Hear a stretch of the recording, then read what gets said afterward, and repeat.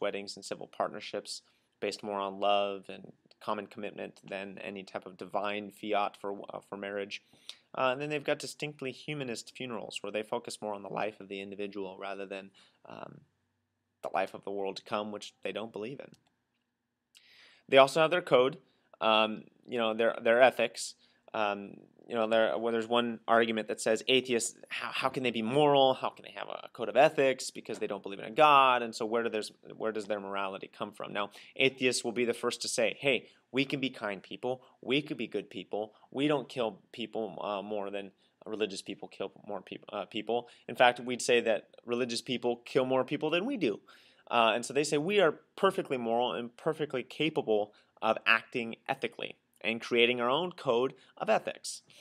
There's quotes out there like this: there's probably no God, now stop worrying and enjoy your life. This is kind of an Epicurean atheism, just enjoy yourself. But Onfray says that the atheist ethic is to enjoy and make others enjoy life without doing ill to yourself or to others. So that's kind of a baseline of atheist ethics. Now, some people ask, where does this come from? And there's a lot of discussion about where this type of morality comes from. Onfray himself says this is still the atheists most often still carry a very Christian-based morality. But Dawkins, in his book, The God Delusion, argues for a purely naturalistic explanation for morality from an evolutionary point of view. It says that moral decisions and altruism find their basis in our biology and our psychology, not in any type of spirituality. There's also a growing community. Although most atheists go it alone, as Prothero wrote, there's a lot of groups that are out there, a lot of online groups as well. Some of the groups that you might hear about: Atheist Alliance International, the American Atheists, various humanist associations, Skeptics Anonymous, or skeptics groups, the British Skeptics, American Skeptics, the Brights. This is a very quote-unquote evangelical atheist association founded by, I do believe, Daniel Dennett and Richard Dawkins. So there's a lot of these groups out there. One thing that's notable is that in 1961 there was a Supreme Court decision that included kind of this discussion of secular humanism functioning like a religion. And so, in a way, they noted the communal aspects of atheism, the cultus, the creed, the code, all of that being very present in secular humanism. But they noted that in terms of its community, in terms of its sociology, secular humanism functioned very much like a religion. Now let's take a look at the demographics of atheism worldwide.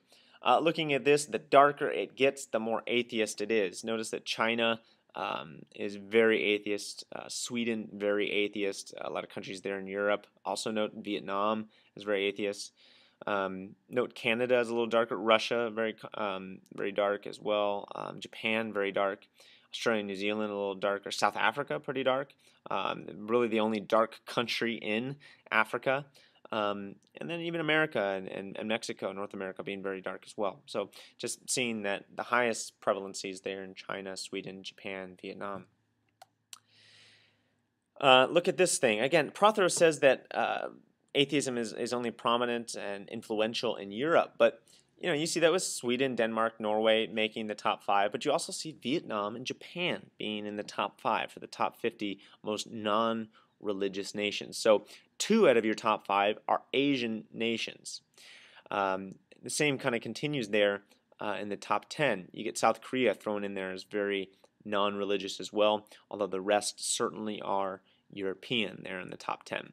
But still, 6 out of the 10 being European, 4 out of the 10 being Asian is significant. Sorry, 7 out of the 10 being European, 3 out of the 10 being Asian, being very significant differentiation. So you might see Prothero's thesis being torn apart a little bit there, that it's really only important in Europe. It also has an importance in Asia.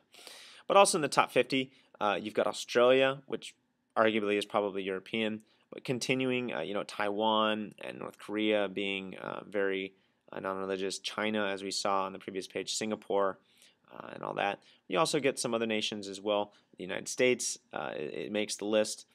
Dominican Republic, Cuba make the list as well. So it's going on in other places in terms of the top 50 nations, but most notably in Europe and Asia, certainly. Now in America, now flip your understanding of the map. The darker it is, the more religious it is. Okay, so you see Mexico being overwhelmingly religious, about 90% Catholic. You also see some of the northern nations and the Northwest there, your Minnesotas, your North and South Dakotas being very religious, and the South being very religious. You also notice the Eastern Canadian area, Quebec, being very religious, very Catholic still. But a lot of nations, they're very light. Alaska and a lot of Canada being pretty light. That the lighter it gets, the more non-religious it is. So just an interesting map of North America based on a Pew Forum poll. Now, one thing is that atheism is growing, or non-religion is growing, and Christianity is declining in the United States. Again, here, according to a poll in 2008, Christianity decreased to 77% from its former number 86%, and atheists have gained ground in every state, with 16% of Americans now identifying themselves as non-believers. The greatest gains for atheism, places like Vermont and New Hampshire. Least amount of gains, Mississippi. But also notice that California. Everyone always says California, oh, they're all liberal, atheist, and all that. Let me just note, being a native Californian, we're not as atheist as you think you are, as you think we are. No, I can't say that. The reason California is so light is it was pretty atheist to begin with. It was pretty close to that 15 to 16% mark in 1990, and really hasn't changed much since then. So it's not necessarily saying that these states aren't very atheists. It's just noting the change from 1990 to 2008. Again, up in the Northeast, two of your states having the greatest percentage gains, being even over 20%, being Vermont and New Hampshire. I also want to make a note here about the 15 to 16% of American atheism. That's really, I think, probably closer to the numbers we're going to see in baby boomers and my generation, Generation X and Y, or millennials, or whatever it is, not being as represented as baby boomers in these numbers. You look at my generation and Generation X, you're looking at 20 to 30% being atheist. And the baby boomers, you're looking at probably 10 to 15%. So in a lot of numbers and a lot of polls, the difference between generations is almost doubled from baby boomers to Generation X to Generation Y. We've got higher numbers in younger generations. And so you see atheism growing more and more in the years to come here in the United States. Now, interestingly enough, too, here's a breakdown of the conception of God in various religions. You see the 4 different categories: the net belief in God, okay, being the kind of adding up all the numbers, and then what people think about God. Is personal God, impersonal force, not quite sure. Very interestingly, only 98% of Protestants believe in God, and 72% of them believe in a personal God. Now, that's very interesting. It's very, very interesting. Okay, others are saying it's kind of an impersonal force, which very much goes against what Protestants believe. And then another 7% say they don't know. So they'll self-identify as Protestant, but then kind of breaks down in belief. And you can go through all the different types of Christians, and then you can go through other religions, Jewish, Muslim, Buddhist, and Hindu. Again, Buddhists, 75% believing in God. Very many of them can be atheist Buddhists, okay, or atheist Jews as well, another prominent force.